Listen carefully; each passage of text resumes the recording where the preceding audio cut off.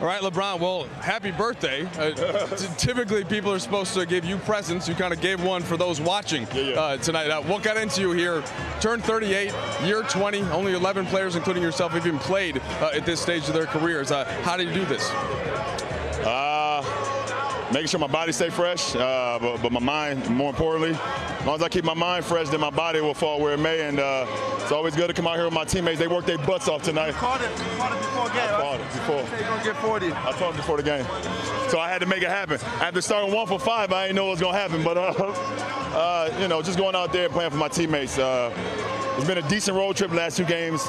Haven't went to the last game, didn't go the way we wanted to go, but we want to finish off the road trip the right way, starting tonight and then finishing in Charlotte in a few nights. It is the 3rd game in 4 nights for you, and I already mentioned the year and everything. Is this what you were talking about with the mental, though? If your mental is right, you come in focused, that you can kind of take over the physical part? Yeah, absolutely. At the end of the day, you know, the game is the game, and you know, I didn't even know it was 3 and 4 nights. I just knew I had to get my body and my mind ready to go tonight. So, you know, to be in front of family and friends that came down here on my birthday, to play in Atlanta, which has always been a great arena to play in, and to get a win, more importantly, is it's a treat. Saw your mom and your wife courtside there. I don't know if you, during the game, you get chances to kind of glance over, but then you're staying focused. Does that give you an extra lift, though? Oh, absolutely.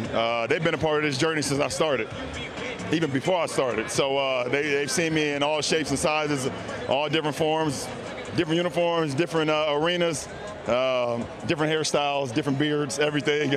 But, you know, to have them here and support me on the road during this road trip on my birthday is very important for me, because they're the rock of everything that I do, my mom and my wife and my family. So that's very important. Still one more stop on this trip. So you get to celebrate the birthday here tonight. Anything with the teammates, with the family? Both.